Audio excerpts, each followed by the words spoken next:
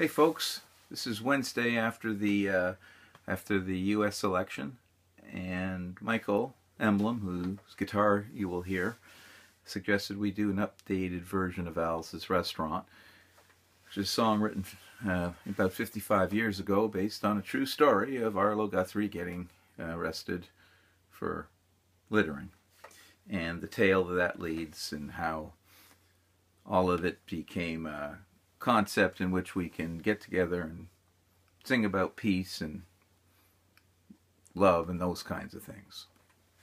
So, trying to do a modern one, and here we go. We'll see what happens. You can get anything you want at Alice's Restaurant. You know, you can get anything you want at Alice's Restaurant. Just walk on in round the back, about a half a mile from the railroad track. You can get anything you want at Alice's Restaurant.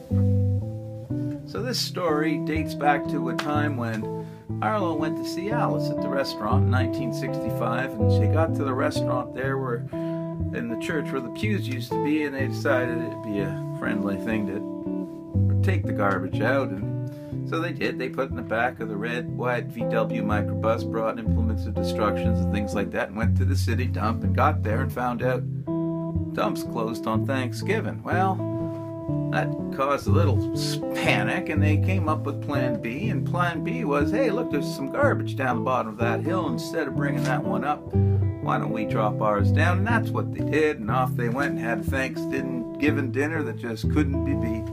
Went to bed, got up the next morning when the phone rang. It was Officer Obi at the police officer station asking why his name was found in a pile of garbage and could he come down to the police officer station. So they all drove down there and expecting to have their wrists slapped. When they got there, Arlo was detained, handcuffed, thrown in the back of the police car and brought to the, quote, scene of the crime, unquote, where they had all kinds of high-tech technology there happening, all kinds of police things, lots of magnifying glass and tape to pick up the evidence. But the key piece was the 27 8x10 colored glossy pictures with the circles and arrows on the back of each one explaining what each one was to be used as evidence against us. And anyway, they get back, I don't know to use I, we, who, especially in these days it gets really complicated. I'll say they got back, and anyway, thrown back into Slammer Alice.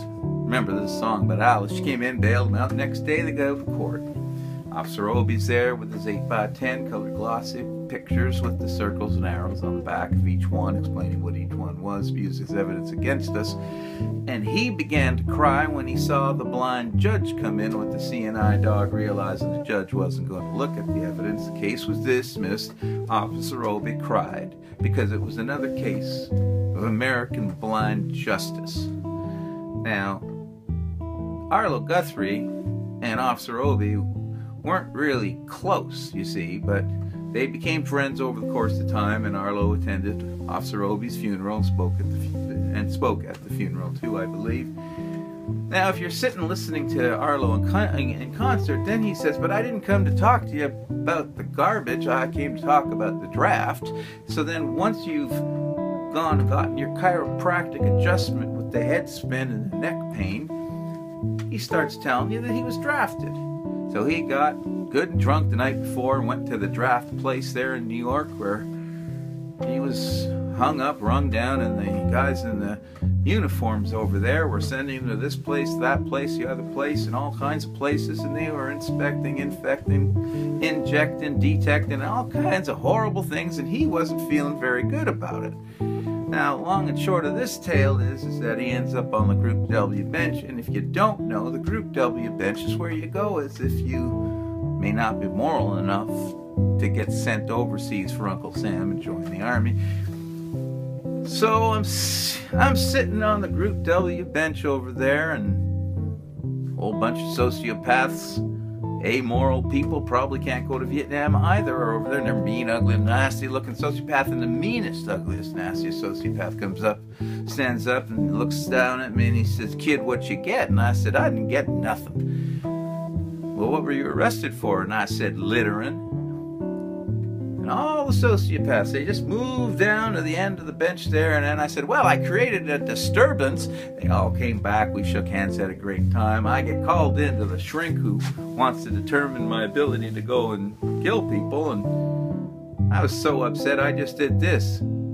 "You can get anything you want at Alice's restaurant." And I walked out. Now, one person does this, they're making a kind of a statement. What that statement is, who's to know? Two people do it, think you're both kind of weirdos. But if we all do it, we start to sing a little verse of Alice's Restaurant anti-massacre movement, well, it may end war and stuff, but that's a lot to ask of the song. I'm thinking there's no peace movement anymore. And we have a country that's so divided down south that can't find peace between each other. So it's a lot to put on a song. But I think it's important that we do that and we don't feel too smug here over the 49th parallel, because we've got the same issues here. They're just deeper. And I think, though, one of the things that we have, though, that set us apart is we have a belief in our public institutions. And we have a community, collective approach. We have the concept of this socialized medicine that they talk about, which is basically the human right, really. Anyway, not to get too political on a day of being political. How much time? Ooh, we're running out of time here, people. We all have to take a part of this, and especially around the racial awakening that's supposedly happening, and that we really look and talk and try to change the systemic injustice and racism that exists in our country and our province. And I think we can do something, and we can make it. But we got to do it, and we got to work at it. It's not just going to happen. So here we go. You can get anything you want at Alice's restaurant, except in Alice. You can get anything you want at Alice's restaurant. Why don't you walk on in? It's around the back, just a half a mile from the railroad track. You can get anything you want at Alice's restaurant. Except in Alice. Since the divorce, I'm not so sure anymore. Anyways, let's try to do something and learn and not be smug and love and peace and stay safe and stuff like that. Thank you for listening.